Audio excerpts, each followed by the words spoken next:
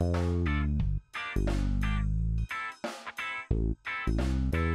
there everyone, we are back. 67 Hail Hail YouTube channel. We've got a few wins to talk about on today's video with Jackie McNamara and John McGinley. Guys, before we get on to that, I've got a wee announcement that I need to make. It's nothing major, don't worry. We're aiming to get to 10,000 subscribers on the channel by the end of 2020. Now at the moment, I believe we're on 8,535 guys, so we need to make up 1,465 in the last 16 days a year. John, it's ambitious, but you know, we've got some good fans out there. Loads of people watch these videos but aren't subscribed. What should they do? Yeah, it might be the only 10 we get this season, so definitely do it. Definitely. Definitely subscribe. We've got loads of videos almost every day. Hamish is the face of the channel and he's a good guy, so definitely follow him. Yes, give it a go. If you watch this video, you're not subscribed, just pause it right now, do it, come back and watch us chat about Celtic. Right, on that topic, Jackie, we had 2 wins since we last spoke. Bit more positivity around the club. Are you feeling that positivity? Yeah, absolutely. I think not just the wins, but I think the performances have been better. Seem to have a lot more energy in the 2 games. I think it's been a good few days for the club. Yeah. What are the main positives then, Jackie? Because people touch on Turnbull and Soro. Are you seeing other ones in there? Yeah, I think energy is probably the right word to use. I thought there's more energy. The Thursday night, then going into the game yesterday, more movement. It was more. I think more forward passes in the right areas, turning and starting to get at defenders. And the movement in behind, we get in behind quite a number of times in both games, I have to say. And even when he's making changes, there's a energy there as well with the ones coming on. The performances before that, I thought had been quite flat in some of them, but there seemed to be a lot more energy, and the structure of the team looked a lot better as well. The movement, a lot less predictable. Jackie, do you think, a player like David Turnbull, has he cemented his place in this team now? Should he be a regular starter for the foreseeable future? Just specifically, have you been impressed with what he's had to show? The 2 games, yeah, I think he's done well. He's just that little one further forward. They can put in. He's on the half turn, and he's facing the opposition rather than back the way you're going to cross. He's had a few attempts at goal as well. He got a goal on Thursday night, a good finish when it came across. And yesterday he had a few attempts and getting good areas. And I think that's a bit when it starts taking people away, it leaves space for others to get in behind. And suddenly, you can start using the wide areas, which we got crosses in as well. I quite liked Frimpong playing that a little bit further forward. Still times there he's coming inside, but it's good when he's got that, taking away the defensive side of it. I feel like he's not got as much to do with Ayer behind him. So there was a lot of positives yesterday, and I think they'll only get better. Yeah, I've been banging the David Turnbull drum for a long time. I've wanted to see him involved, not just because I know he's a good player, but also because of the impact he could make on the rest of the first team squad. Like, I just think that whole team needed a boost for somewhere, and I think you got that. The fan base as well got a big boost on Thursday night when A, they saw Turnbull starting, and B, when they saw Turnbull performing like he did. Jackie, when you'd been part of Celtic teams in the past, would you have certain moments when maybe fresh players would come into the fold and the whole team would get the boost as a result? Yeah, and it's always the same when you see other players come into the team, how they can handle the step up. I thought his first game, he done really well. His second game wasn't so good, and suddenly Neil will pick his teams and the players that he trusts to be able to handle the pressure of playing with Celtic. As I said, you don't get one game in every 3. You need to play every game at a certain level and consistent, and that's what the team need now is consistency. They've had two good performances and 2 good results, but that needs to carry on now to next week and the week after and all the way through to the end of the season. Yeah, I mean, last week, Jackie, you actually called for Soro and Turnbull to get more match action, so that didn't turn out too bad with that prediction. Just in terms of Soro, Neil Lennon kind of hinted after the match that he might be looking to bring back the players that got the team to the Scottish Cup final in for the final against Hearts. I'm of the opinion that Soro should start that game. What are your thoughts on that in terms of leaving Soro out and bringing Scott Brown back in for a bit of sentimentality? You can see both sides, in terms of Neil saying that the team that got there played the games, and Scott's been, don't get me wrong, Scott's been a fantastic servant for the club. I think he's one of the players just now, and when things don't go wrong, don't go the right way, or has a bad game in his eyes, he's over the hill. I think he can be used in the right manner.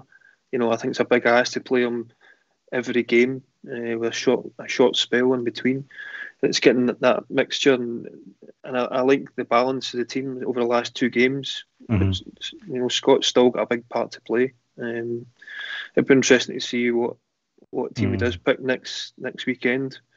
But if you're looking for the same consistency in terms of performance and result. Yeah. Hamish, are you on the Soro train as well? Well, I was just going to say, John, because it's very much over the last couple of years we've had the opinion that Scott Brown can't play every game. I think everyone would agree with that, probably other than Neil Lennon up until the last week. Equally, I think no one wants to see Scott Brown frozen out completely and play no games, because we all know that Scott Brown is still, as much as he's been poor this season, he does still have a role to play both on and off the pitch. So it's an interesting point Jackie raises there, that you could almost, everyone's now saying that Soro should play next Sunday, and for the record that I would play Soro as well, but you've almost got the situation now where Scott Brown can come in and play the big games, almost a cup final when you need that bit of experience, and then a few days later, when I think we play midweek at St Mirren or someone like that, a few days later we can then Hamilton, we can then drop Soro back in. So we've got options now there, Jackie. Is that the way you see it? Yeah, absolutely. When he's making changes, and I think over the last couple of months, he's made a lot of changes to personnel and shape, and there's not been a change in performance. It's been quite kind of flat. So you're hoping now that it is a lot of the time it is down to confidence. Certain players, you see, I think it was good to get a clean sheet as well yesterday. For Duffy and Julian at the back there. Taylor coming back in as well, and Ayer going over to the right back area, playing a 4 and pushing Frimpong further forward. So he's got options there in terms of his balance, his team, and he can change it for certain teams, which I think is important, because the game on Thursday is different from the game yesterday. It was more open on Thursday. They came out to go, whereas yesterday you've got to break the team down, which happens most of the time in domestic games. It'll probably be the same in the final next week. I'd imagine Hearts will try and stay in and catch on the break. So it's having the team set up properly that they can do that and have the right personnel in the right positions to go and hurt Hearts, and have the energy to do that. Jackie, just on Greg Taylor, I thought he played well yesterday. I know you're close to him. Have you spoken to him since the match? And, were you pleased with the progress he made in the team yesterday? I thought in the second half especially, he really came onto a game. Yeah, I thought he'd done well. Again, when I've watched him earlier on in the season, he's been down that left-hand side, and sometimes he'll be isolated. And Greg's game is not a winger. He's not a left winger that he's going to get to take players on and do that. He's a defender first and foremost. His final ball, his crossing has got a lot better. He's got a good few assists this season. I thought yesterday was better because he had players to link with. He can do his passing and get the next ball without having to take people on and do something he's not done before. And I think it's helped. It's movement in front of him. When sometimes you're playing one striker and somebody in front of him has moved across, you're very isolated. Sometimes you get two players up, and you see it sometimes with Frimpong on the other side as well.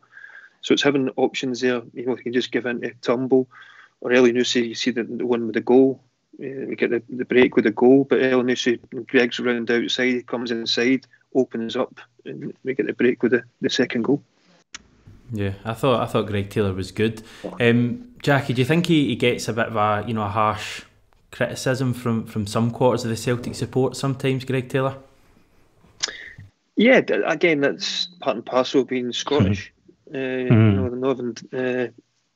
I think if you look at his numbers and his stats since he came in, you know, in terms of the win ratio in games that he's lost, you know, that's, you can't please everybody. The most important thing is he does his job, you know, nice and simple the way he can play. First and foremost, defensively being sound, although most of the time they're on attack at home domestically. But I think he's done well.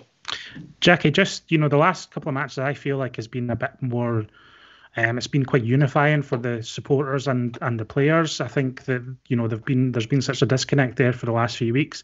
Did you happen to see the clip of the fans outside the ground yesterday cheering the team bus into Celtic Park? And do you think that kind of level of support is a timely reminder for them coming up at this crucial period? Yeah, I think again, everybody's just desperate to get back and watch the team in the stadium. You see it down in England, there's only a couple of thousand people at some of the games, but the noise and atmosphere, there's been a frustration that they've not been able to do that and show the support or show, you know, their frustration at some of the performances. You know, and it's spilled on for that. You know, and I think they're, you know, they've taken it out and they've looked at different ways to send the frustration across with banners and protests and everything else. But as I said last week, everybody just wants the same thing, and that's a successful team. I agree. Yeah, I think that was a big frustration, is that as supporters we don't have an outlet to be able to vent our frustrations at the moment because we can't go to games. So I think that's where a lot of the you know, ill-advised fans protest prior to yesterday have come from, and you know, maybe some of the more unsavoury scenes have come because we've not been able to go to games and vent our frustration. So hopefully going forward there's less to be frustrated about, and hopefully the team's starting to turn a corner. Yeah, guys, I think we'll leave it there. A bit of positivity. Nice to do one of these videos at long last, and hopefully this is just the start of a bit of a revival this season. Thanks for tuning in, everyone. Thanks for watching this video. Remember to subscribe if you've not done it yet, and we'll speak to you very soon.